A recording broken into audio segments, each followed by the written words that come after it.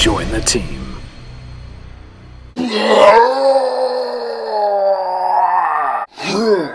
Hey team, it's McGuire Review, and today we're going to be taking a look at the brand new Everything Epic Rambo. This is the Trilogy Edition. This is from their Kickstarter, Rambo the board game.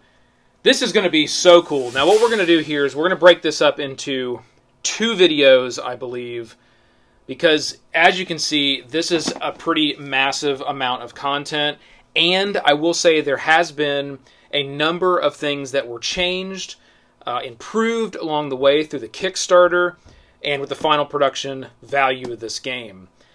You will find the original prototype and how to play on this channel as well if you're interested in that, but we're going to get right into unboxing this. This is going to be video number 1, and then video number 2, which I'll do probably a month or 2 out, which is going to be the gameplay of Rambo the board game, and that's when we'll get into the actual gameplay that we have. Now, if you want to do some compare and contrasts from what was originally there with the prototype, you can do that if you want, because the video is obviously on the channel, because this is the final game, and this is what you got, which I'm really excited to get into. So let's just go ahead, and as you can see, it's completely in the shrink.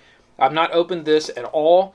I wanted that to be sort of a surprise there on camera, exactly sort of what I'm seeing and getting into. And it looks like this is actually 2 boxes. If you remember from the Kickstarter, if you did back this, there was a base game, and then there was something called Rambo, the board game First Blood. So it looks like those boxes are separate.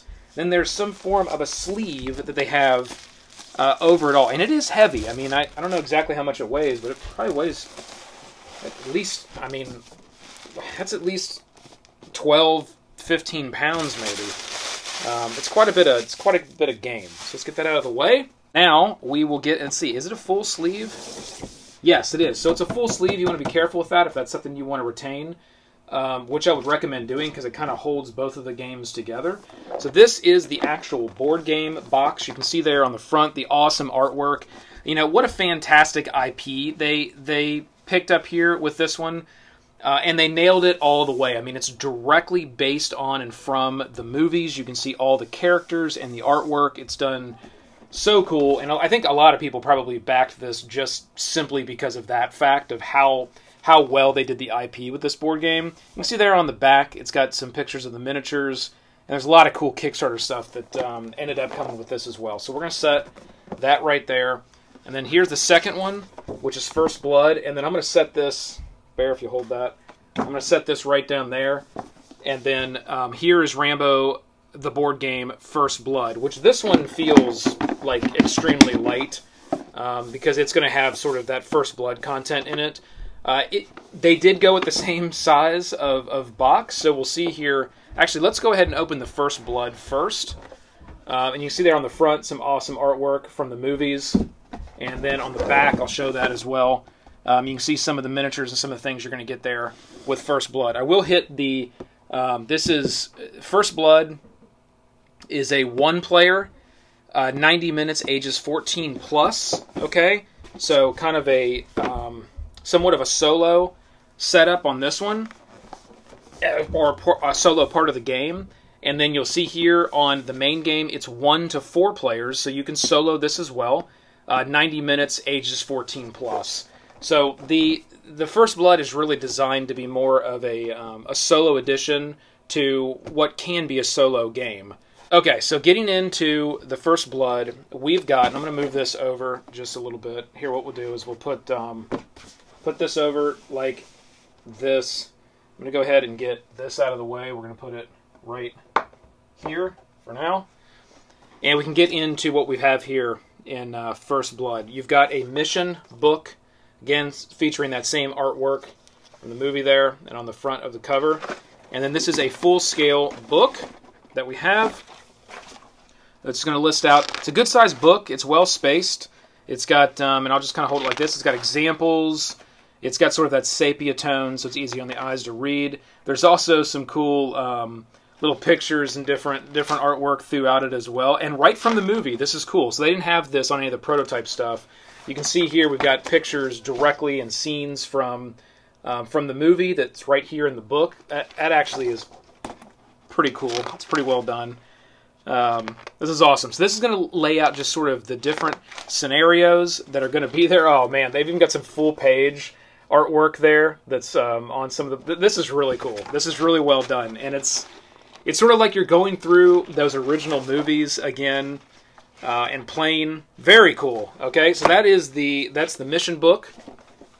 Okay, and then the next thing we've got is the rule book for First Blood. I assume this does not have all the rules. This is probably just, yeah, playing the campaign. So if you want to play through the campaign solo experience, it's going to have the mission, the hero setup, the game round, what is specific around this particular setup of the campaign, and that's all you're going to find in here. Okay, so that's just for the First Blood campaign. This is your hero card here, John J. Rambo.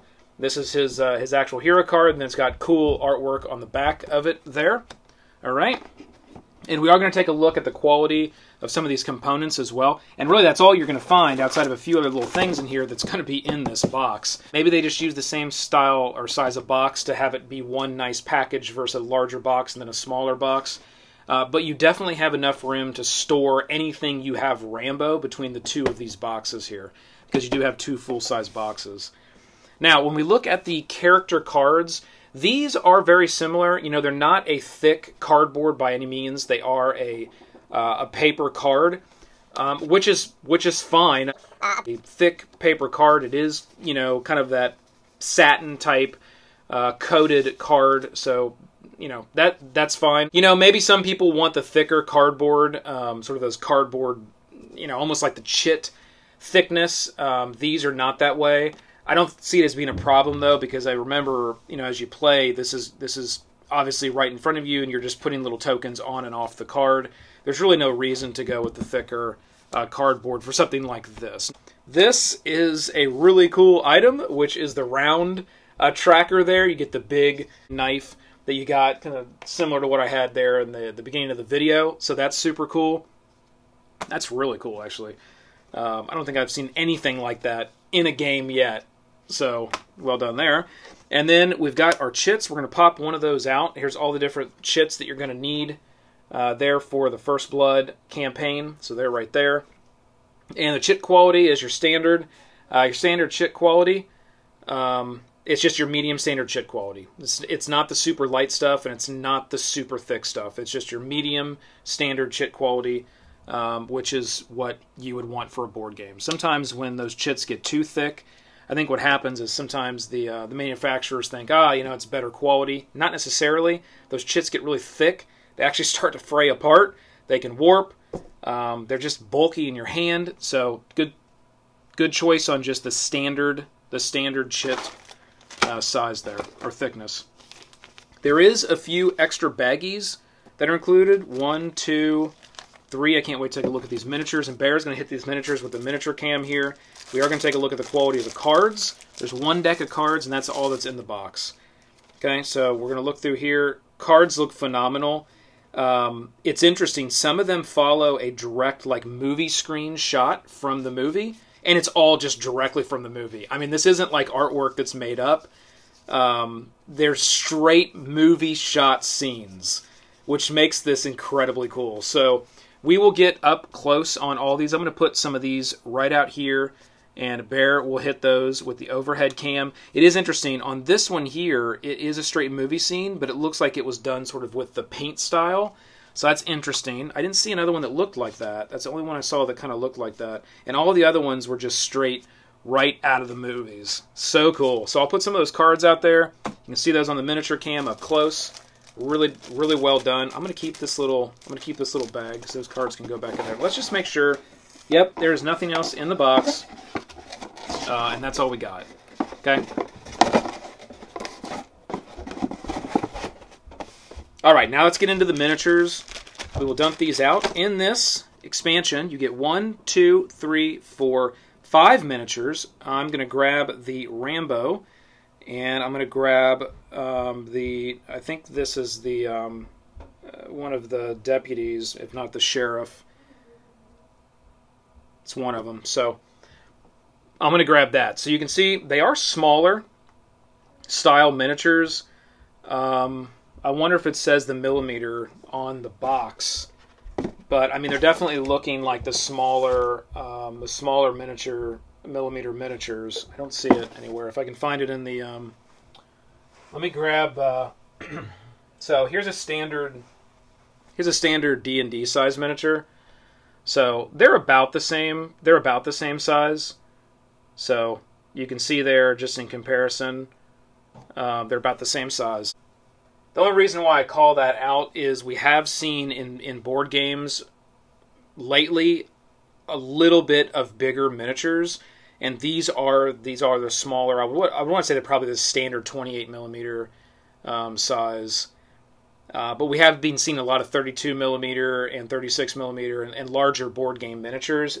So just something to understand. These are the smaller ones, and I'm actually perfectly fine with that. I actually prefer in the board games the smaller sized miniatures. They can be a little harder to paint, mind you, but I think it just looks better on the board, and then you can have larger, you know, let's say if your game included any type of like terrain pieces, I think it just scales better, and you can have the larger terrain pieces that scale better with the miniatures. So, just my preference. I think they did a good job here on the miniatures. There is different style bases that are on these as well, which is nice. So, like this one here has just got a totally flat plastic base, where something like this, his shotgun, and this is the scene the guy's got like that billy stick he's about ready to beat him down with. So, this is a scene where he's got his shotgun is actually molded into the base of the miniature there, which is cool. So they're not all just the standard,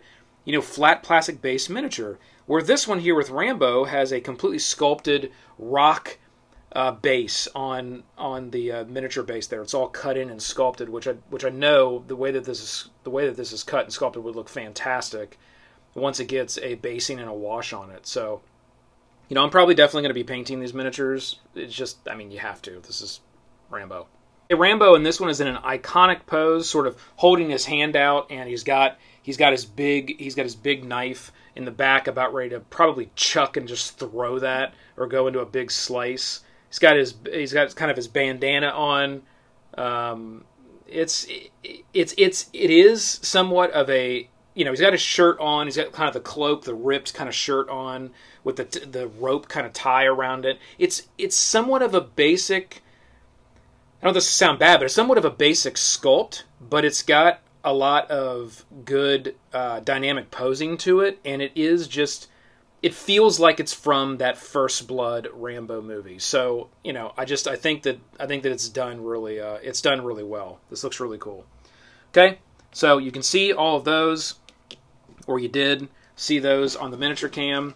You have a baggie there, and then I'll leave this in the box. So we will go ahead and close this one up, and it actually says right there, again, this is the first time I'm opening it as well, a solo story board game of action and adventure.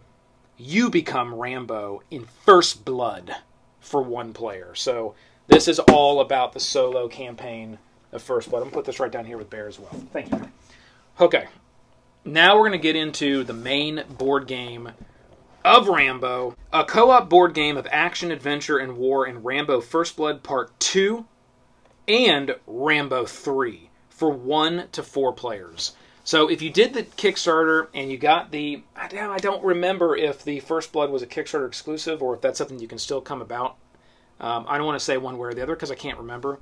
But if you really wanted the whole trilogy, that's the way you needed to do it. That way you get the sort of the first player prequel, like campaign of Rambo, and that's kind of a cool way to get into it because somebody can get it, and then you can play solo through, and then bring all your friends and family into kind of Rambo 2 and Rambo 3 with the cooperative style because you've already played through the prequel solo. So that's actually a really good design as well. I'm going to put that here because it's just got such awesome artwork.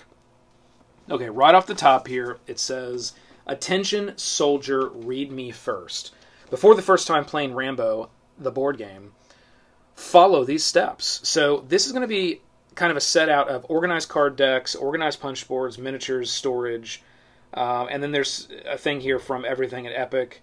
So this is nice. It's a nice little sheet here that just sort of kind of steps you through the setup of what you're going to want to do when you start the game. We then have all of the character boards here, and those are going to be the exact same as what we saw here, the paper.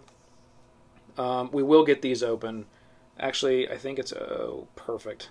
Sometimes these can be hard to open. All right, perfect. So that comes right open. I'll throw that down here, and we can throw a few of these out. You can see the awesome, oh, look at that one.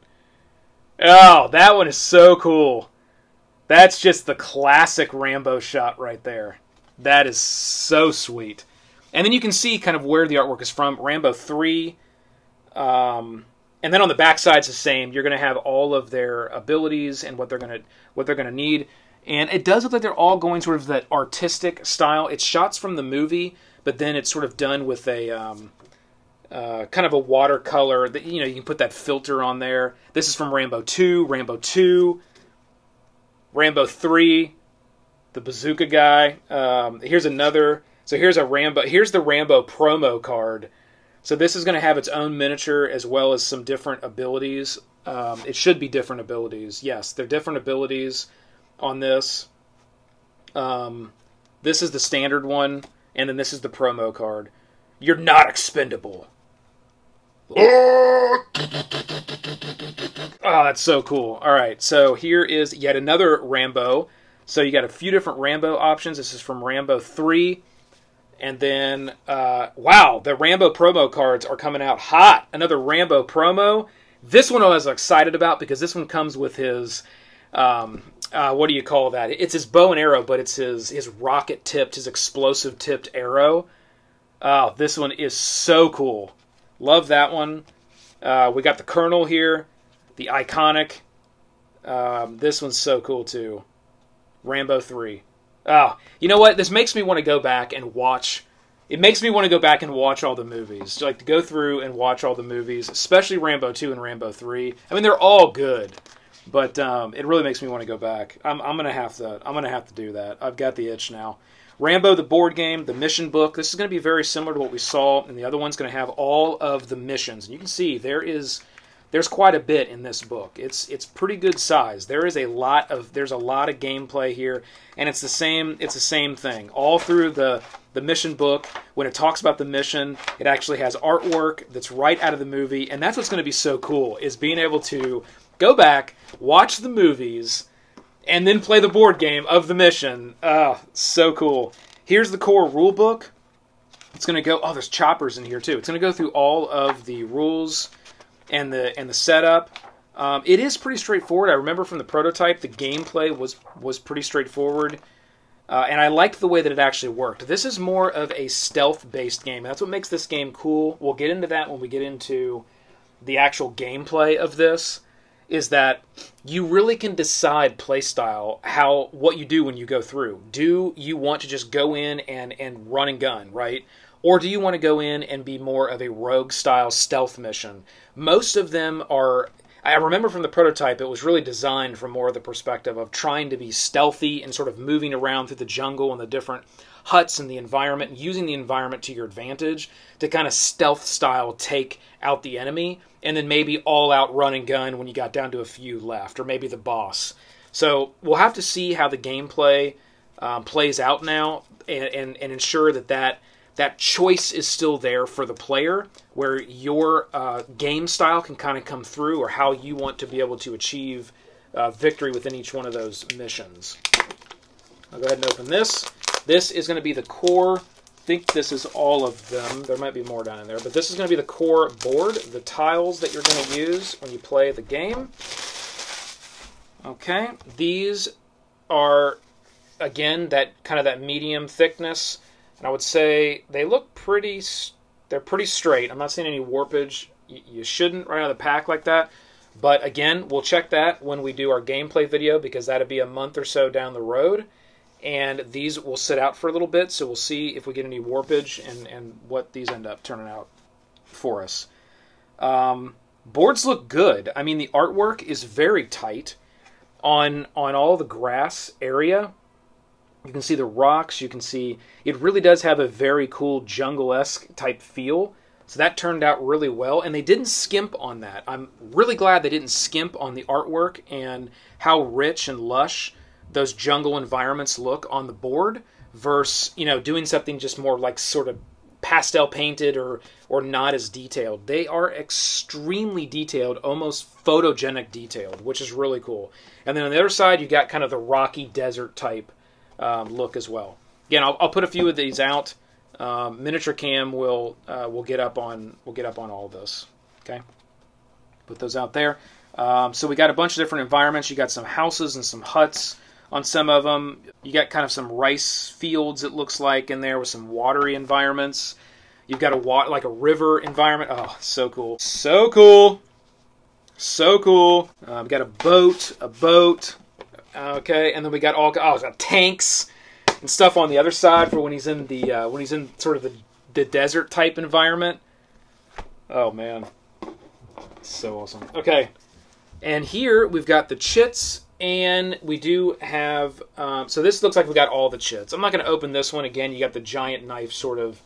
Whoever's the active player maybe gets this. Got a giant bullet, and you've got all of the chits, which that's going to be the same as what we would have seen with the expansion. This is just a piece of cardboard in there. I'm not sure. Oh, it looks like it was just used for packaging. Okay, so we'll pull that out. Here's all the miniatures. We'll look through some of those. You've got an extra thing of baggies for all the chits. And then you have a number of decks of cards. 1, 2, 3, 4, 5. Those are all the different types of decks and cards you need. I'm not going to open those since we kind of already got into these cards. We saw the quality, what those look like. We'll see these when we go through the gameplay. And then we've got the player reference cards, which I think they did a nice job with these. These are definitely different than what I remember from the prototype. So I've got another piece of packaging cardboard that's in there. Looks like they kind of chopped up a couple pieces of cardboard just to keep everything sort of protected in there, which is good. You can just throw that away once you're done with it. So these look really good. Player references, we got the round phases, that's all on the front, and in the back we've got all of the different icons you're going to see on your character player board there, as well as the different alert statuses, which is another mechanic I love of this game, how there's different levels of alert statuses when you're kind of stealthing around the jungle. I like how they've done that reference card. This is something I want to see in every game. Every game publisher out there, put the reference card in that's got the icons of the game, that's got the phases of the game. Doesn't matter how simple and straightforward it is. It just keeps players from having to ask over and over again, and it allows you as a player to be able to kind of prep for your turn and then just go through your turn after it's explained. So just this right here, I have seen quite a few games recently that they just skimp on the player reference cards, and I don't understand why. It's not that much more to put in the game. It's a simple card, and it adds a lot of value for the players. Okay, and that's everything that is in the box. So I think I would have to say that everything Epic, so far from what I've seen from a component perspective, has really nailed this from an IP side of the house. I think we're going to put the gameplay to test, but I think they've kind of nailed it from an IP side. These are just all in one baggie, so if you do want to paint these and put them back in your box, this is another reason why I think it's good. They put the boxes are bigger than what needs to go back in the boxes. So if you really wanted to, you could put everything from the game in your Rambo the board game. You could paint all of your miniatures. You could put some foam in your First Blood case, and then store all your miniatures protected in foam. A little plucked foam in your First Blood, or vice versa, or you could put some in one and some in another one, just the miniatures for one. There's enough room in these boxes to get stuff back in and even have the miniatures protected. Now I wanted to take a look at this. Now this is one thing I was afraid of that was going to happen with all these miniatures just kind of put in a bag like this, like all the choppers, all the standard miniatures, everything is just put back in a bag. You can see there is some bendage on the chopper, not the wings, but the chopper blades here. This is something that is easily fixable. especially with this kind of plastic. So you can just heat that up with a hairdryer, a little hot water, cold water, and you can fix that up and then have those painted. I've already almost totally fixed this just by a little bendage of the plastic, because it wasn't that bad. You know, it's all up to your, like, you know, how perfect do you want it. I kind of like these things to be look spot on. So you can see there the chopper. Oh, it's gonna be so cool. So we got that. I'm looking for some of the unique. Here's the bazooka guy, right? We got him. He got his little bazooka. I will say his bazooka is pretty thin through this right here, so you might want to be a little careful with that. I mean, it's not going to rip off or break off or anything, but it is a little thin. Here's an awesome sculpt there for Rambo, kind of just holding his giant gun. Where's the one? Here's another one. This one was so awesome. I love this one, where he's kind of standing with his foot on the rocks, has his knife, and he's holding that giant, like, what appears to be a 50 cal that he's just literally one arm holding, and then all the bullets kind of strung down the side there. That's so cool. There's a little bendage on that gun. I'm going to fix all these, make sure that they are absolutely perfect. And where's the one that I'm really looking for?